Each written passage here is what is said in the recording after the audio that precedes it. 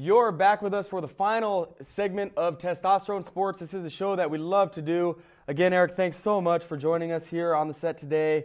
We're going to jump right into it, this final segment here. The first matchup, Pittsburgh at Baltimore, two teams who don't really like each other very much. I know Pittsburgh headed to the playoffs. Baltimore, only 4 victories on the season. Do you think Pittsburgh has a chance to take care of business here, or is Baltimore going to give them something? Yeah, that's a good question. You would think the Ravens would come out, angry. I mean, this has been a turnaround of disastrous proportions. They were 13-3 last season. Now they're looking at maybe going 4-12. You haven't had too many teams go from that high of a spot on the mountain to that low in the valley in 1 year. So I'd say the Ravens have to be angry and disappointed. But Pittsburgh, the problem with the Steelers has been they haven't been able to win on the road consistently.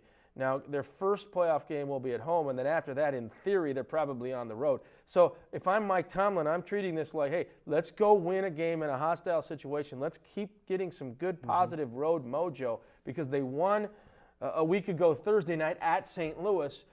Let's try to win at Baltimore. I know Willie Parker's out. That's a big loss. We'll see what Najee Davenport can do as the guy. I guess former gopher Gary Russell's in the mix now. Yeah, interesting. Yeah, 1 touchdown Willie. He's been lovingly deemed here on this show. Willis McGahee also suffered an injury in last weekend's game. Doubtful to see him play in this game as well.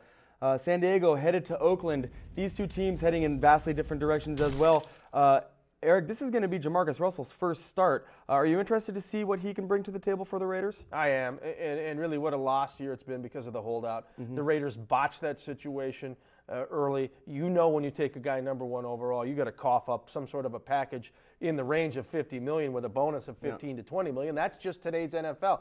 And the Raiders blew that. They let too much time elapse. It's hard to believe you're waiting until this game to see what he can do as a starter. But, yeah, I want to see what he does. And I'm disappointed in the Oakland Raiders. I thought they were ready to take some strides and move up this year. That's a weak NFC West. But let me say this on the air. As a guy who's been very vocally critical of Norv Turner, congratulations, Norv. You've gotten this thing turned around. Yeah. This team's hot. They're going to go into the playoffs on a roll. And you know what?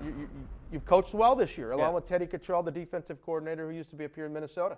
I think it's safe to say that San Diego comes home with the victory here this weekend. I'd like you to shed a little light on this 3rd seed here in the AFC playoff picture, because the San Diego Chargers are tied with the Steelers. Can you share with us what might shake down here? Yeah, well, I mean, basically the 1 and 2 seeds are New England and Indy, so they're going to have the first week off.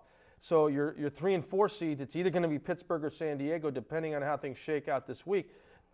Your 5 seed is Jacksonville. Your 6 seed is Tennessee or Cleveland. Now 5 is going to play 4. On paper, you want to avoid the Jaguars. Yep. So on paper, you want to get to the 3 seed, so you face either the Titans or the Browns at home. So really the Chargers and the Steelers, they never say it publicly, but they are trying to avoid a first-round date with Jacksonville.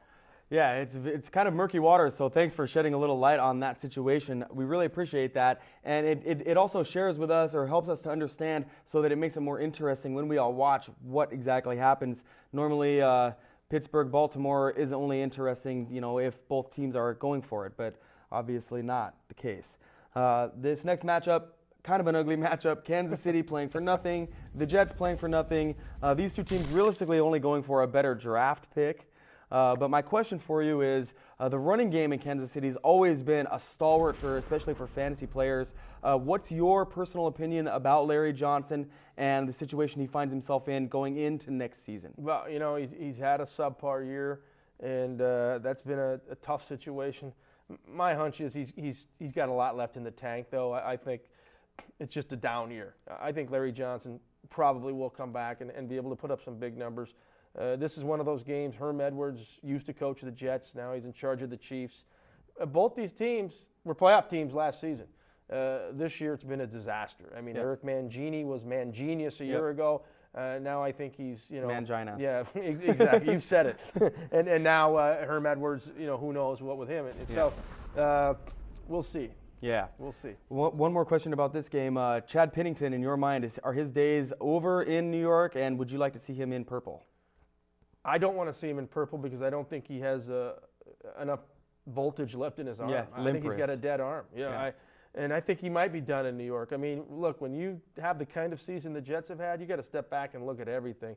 They may be looking for a quarterback. But I heard a stat the other day that there have been 60 quarterbacks that have played this season in the NFL. Ooh. So for all you folks who want to dog on Tavares or anyone the Vikings have run out there under center, remember, this is a league-wide problem unless you're in Indy, New England, Dallas, or Green Bay, or a handful of other cities. Just about everybody, 2/3 of the league has had quarterback issues.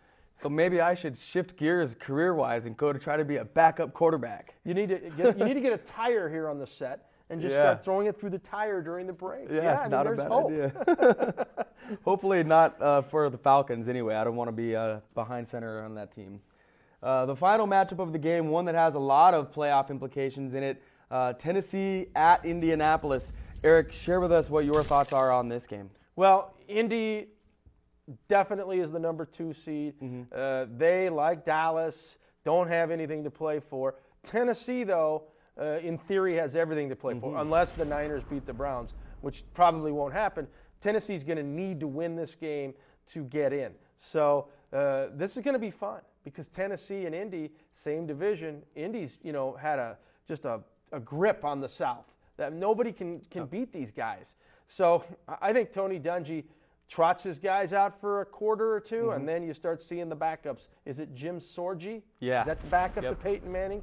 Get used to Jim Sorgi and some of the other guys because Indy clearly has its eye on a bigger picture. Yeah, it's going to be Jim Sorgi throwing the ball to Anthony Gonzalez and handing it off to Kenton Keith all day. So that's going to be interesting to see. I guess I think that Tennessee probably wins this game.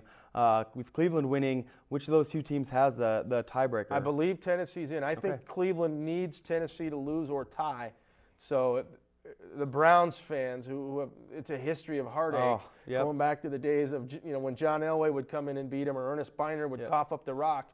They might be in for more heartache. They're going to have to sit and watch that Sunday night thing and agonize. But, again, it's similar to Dallas-Washington. It's a divisional game. There's a rivalry here. And it's not just you can't just assume Tennessee is going to beat Indy at the RCA Dome. Yeah, just for you, Yeasty, the Browns going to be going back to the pound and gnaw on the bone for about 9 months. They can think about this, what might have been situation, and I thought they were going to make it. Well, let me tell you this. I know we have about a minute left. They lost a game in Arizona, Yeasty. You're gonna spit up your Alpo here when you hear this, but they lost that game in Arizona. If you remember, there was a touchdown catch by I believe Kellen Winslow that was ruled out of bounds, and they looked at it again, and the call stood up, so the Cardinals won the game. Larry Fitzgerald Sr., whose kid plays for the Cardinals, Larry Jr., I asked him about the call. I said, was he in or out? And he says, bad call, forced out. Browns should have won. Crazy. And that would have put him in the playoffs. Yeah, that would have put him in the playoffs. So, that's why they play the games. That's why the referees are out there. They have instant replay for a reason, and perhaps they should have used that a little bit more stringently here on that play. But the Browns looking like they're going to have to play again next season and see if they can get their playoffs going next year. But a few alterations on the defensive side of the ball, and I think they're a good team. So probably not winning that division, but a good team nonetheless. So, well, this has been the Week 17 episode of Testosterone Sports. We'd like to thank you so very much for joining us this weekend.